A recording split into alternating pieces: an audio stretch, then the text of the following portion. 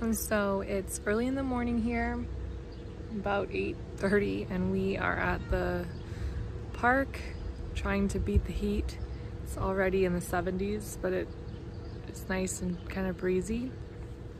But one thing I wanted to talk about was just surplus space with living as a minimalist, because the house we have now definitely is bigger than I would say my ideal for function is.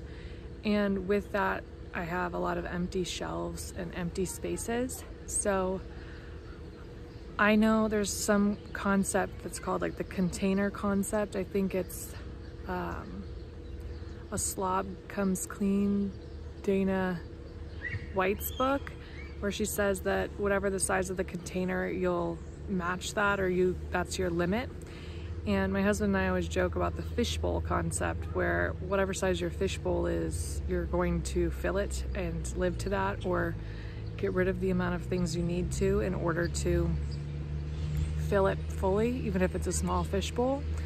So with that in mind, we definitely have a larger fishbowl than we've been living in, with smaller apartments the last few years and traveling a lot and things like that. So it's interesting because I find myself trying to be critical, but also being less strict with it because I have the space. And I realized one of the methods I do is I use a lot of the extra shelving and stuff kind of as a decorative space. So because I have a lot of paintings as an artist, I will fill the shelves with paintings instead, or sometimes with sentimental knickknacks, but sometimes non-sentimental knickknacks. And then I find myself not really wanting that to be there or finding it really cluttered. So it's just interesting because we have so much extra space, and it is nice, but it's also feels like a to-do list of something I need to fill, I'd say implicitly. So it is interesting, and especially with like clothing space, and I'll show you in a little bit, but our bedroom, we kind of rearranged and shifted from just the conventional 4-drawer dresser to nightstands as our dresser. So we had a little bit more space and just walking room, and just to make it a little bit more peaceful and cohesive as far as an aesthetic goes in there. And we hadn't really purchased anything for that room anyway, so I really wanted it to just be as streamlined and peaceful and functional for clothing as we possibly could. And we still have ample closet space to hang things, so it is interesting just seeing how you adjust to a larger space when you have less things and when you think critically about the things you bring in. But I do find myself more easily filling up shelves and spaces, especially with kind of stockpiling. Since we live in a rural place, we do buy a lot of things in bulk and then just have to store them. So it does come in handy, but I'm sure compared to most, we have a pretty limited space environment, but it feels very extensive to me. Anyway, we're gonna continue this park play date and see how the rest of the day goes.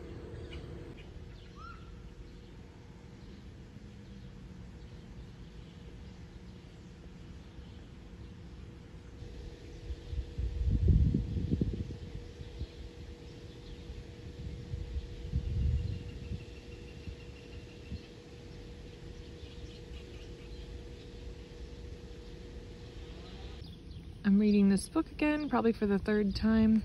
I read it almost every time I'm pregnant. And it just has a really good amount of stories about tribal societies and how they do pregnancy and birth and raising babies.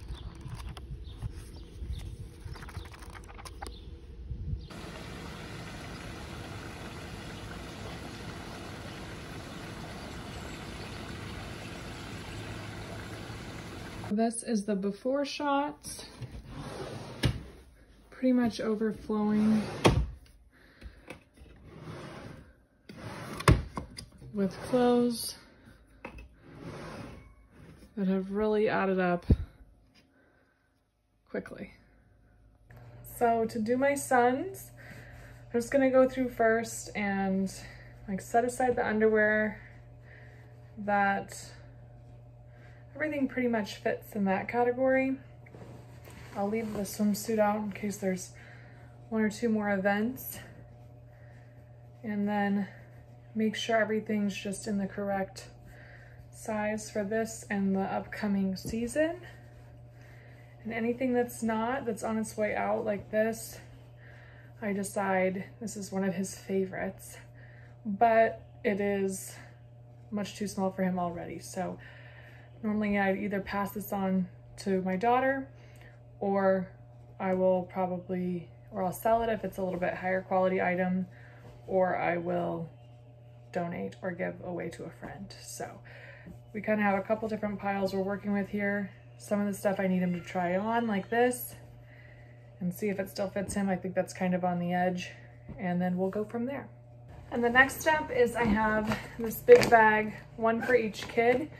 That is all the upcoming clothes that they do not fit into yet, or that is the next season they will fit into. And then I'll go through this, which I organize every season or so, and pull out the things that are gonna fit them.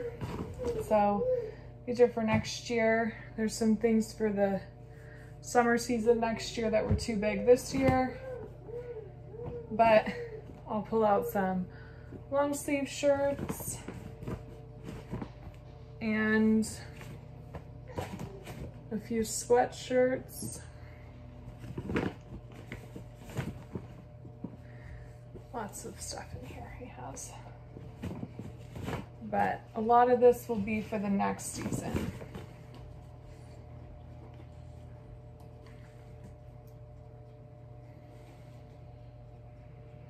And so here we have like a cute sweater I thrifted for him.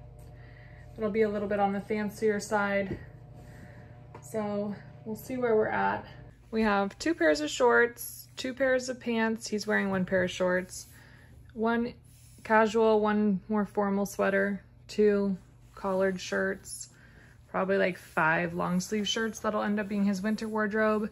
This is probably 6 or so pair of underwear, 2 pairs of socks, a swimsuit, and 4 short sleeve shirts. So this will be our transition summer to fall. So now I just kind of have the warmer stuff in the bottom level. So his underwear and his short sleeve shirts, nice short sleeve shirts, swimsuit, shorts. And then in the top level, I have the cooler weather sweatshirts, pants, and long sleeve shirts. So then for my daughter's stuff, she actually has a lot of stuff that she's outgrown that would be perfect for this time, but that's just how it goes. And some of it I think we'll save to go on to the next kid, not knowing if this is a boy or girl. Just be, most of it's pretty neutral anyway, so I'll just keep that stuff. But I did find 2 pairs of pants of my son's that I'll add to his top drawer over here. But for the most part, we will see how a lot of this is fitting, and then I might have to do an order of a few things, maybe like a large sweater or 2. And probably that's when I will order kind of some baby stuff too. So I'll put that all in right before the cold kind of hits is when I would think. She's a little more sparse, but this is her socks and her training undies and bloomers and some suit stuff. Then she has 3 pairs of pants, 2 sweaters. This one's a little chunkier than this, lighter sweatshirt style. 2 nice dresses that are short sleeve but longer, so we can add a layer under or over. This is a long pants kind of jumpsuit thing with short sleeves that we can layer, and it is a little big for her, but it's definitely time to pull it out. A onesie that will be going away when the hot weather does die down. A short sleeve romper, and pair of shorts, long sleeve shirt, short sleeve shirt. She has another jumpsuit that is in the laundry right now, and then there's 2 sweatshirts she has that I need to see if they fit her. I think this one does not, and I think we could make this one do, But otherwise, I will be buying another couple long sleeve shirts, I think, for hers as the weather cools down. And same concept here, cool clothes for warmer climate down here in her dresses. And then the cooler stuff, the sweatshirts, long sleeves, pants, and etceteras in the top drawer for now. And for the fall days that are a bit colder, my son has this corduroy coat, this sweatshirt. My daughter has this corduroy coat with a hood and some Sherpa inside. So if it gets pretty chilly, that's what we'll use.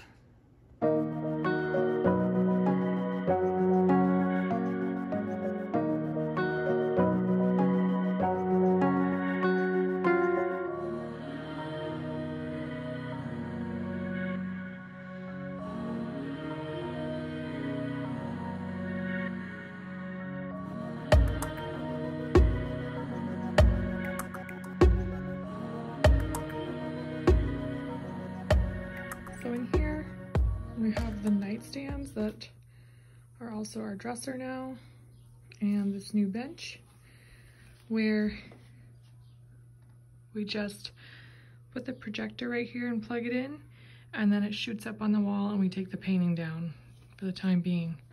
Other than that, not too many changes, and probably not going to be too many more changes from this point forward. One thing that will be different is we are going to be taking these shade things off and putting blackout up-down blinds on, but that will be in a few months.